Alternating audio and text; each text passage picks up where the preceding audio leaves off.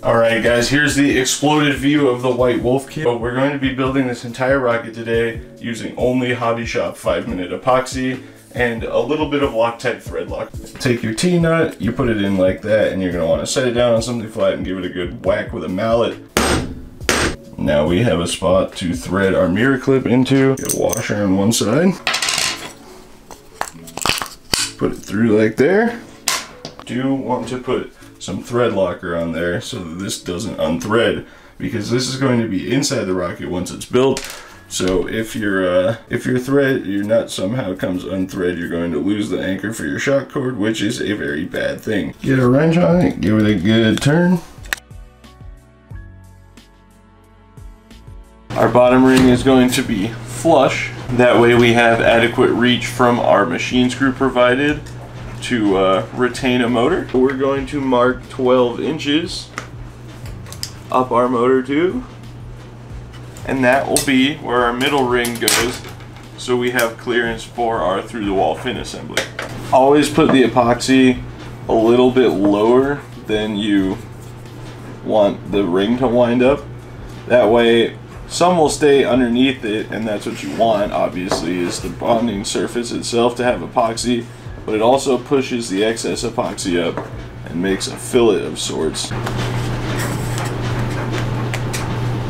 As always, you want to make sure it's nice and flat. We've pushed it maybe about 1/8 of an inch past that that mark I made. You can see all the excess stuff there. I like to just take the stick and run a little bit of a fillet around it. Doesn't need to be pretty, no one's going to see it. Now the bottom one's a little bit tricky. You got to be careful not to get epoxy inside the tube. Obviously you don't want that because that's where your motor's going to go.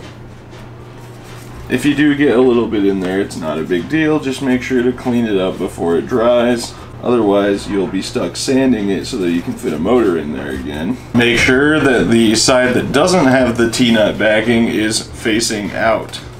And just so all this extra epoxy doesn't go to waste, we're going to make ourselves a nice little fillet around the bottom ring.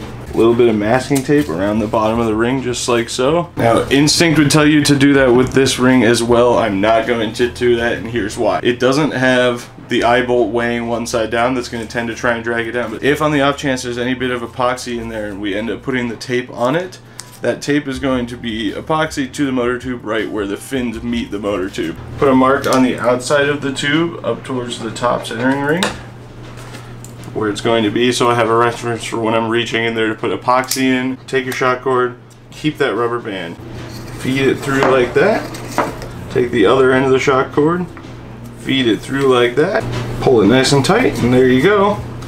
And here's why we keep the rubber band. Throw the rubber band around it and stuff it inside the motor tube. Alright, now we're ready to glue it in. First place we're going to go is that upper spot that I have marked up here. I know you can't see what's going on, but you just want to get a good coat of epoxy. These other two are super easy because you can just peek through the fin slot. And then finally, the last one's going to go right here, right on the edge, which you can see. You can see what I'm doing. I'm just applying a generous amount. Make sure you're consistent all the way around, keeping in mind that we're not going to let that T-nut in the back block one of these fin slots. There he goes. A couple baps. And then push it on up. T-nut is not blocking one of the fin slots. Now, to ensure the fin is nice and straight, I like to keep stuff from moving by taping it down. I'm going to take 2 popsicle sticks, or for a kit this big, rulers would be preferred. Just like some regular wooden rulers. Get the sticks pretty much as close to lined up perfectly with each other as we can get, and then we're going to clamp them to the fin on the root of our upper fin. Alright, now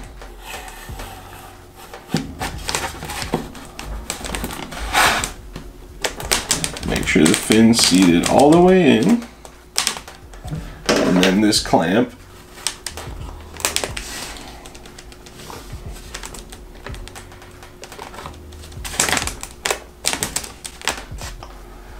And take whatever you'll be using to make your fillets. In my case, it's this big tongue depressor. Use a Sharpie or pen or marker of your choice, really.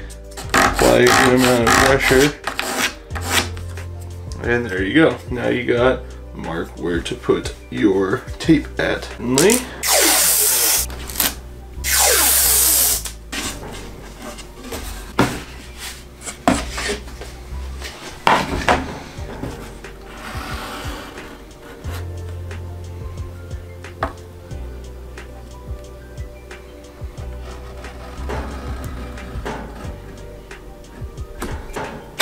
And if this is your first high power build and you're gonna use hobby epoxy, which is fine for fillets, I just highly recommend you go to 30-minute, because doing this with 5-minute, if you don't know what you're doing and you've never done it before, can be a very stressful situation and can also end with some pretty unsatisfactory results. Motor case goes in. You take your screw, you take your mirror clip, tighten it, and there you go. Motor's not coming out, that's all you do. During the last set of fillets, which I did not film, I had enough excess epoxy left over to just go ahead and glue this bulkhead in. Same procedure as with the centering ring. 2 washers, 2 nuts, a bit of thread locker, tighten as best you can. Recess the bulkhead about 1/4 of an inch or so into the coupler. That way you have enough room to add a fillet on the front side, because this is the side that's going to be getting tugged on.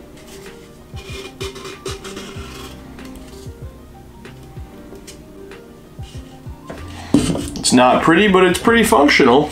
If you don't ever plan on having the option to expand it for electronics, you can glue the coupler in and glue the nose cone in place. However, I tend to just leave stuff friction fit or put pins in them just to keep it together, so that if I ever change my mind, I can replace this coupler with an electronics bay and then use the tube and nose cone provided with the original kit and not have to buy a new one since I glued it in. Alright, remember that shock cord we tucked into the motor tube earlier? It's been out of your way the whole time, right? That's why we do that. Now though, we're gonna set it free. We're gonna take the quick link provided with the kit. Put our shock cord on there. Get our parachute.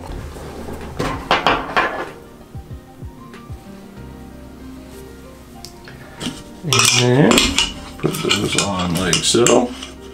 You definitely want to put the parachute up very high, just like that on this kit especially, because you don't want this shock cord getting tangled between the 2 sets of fins.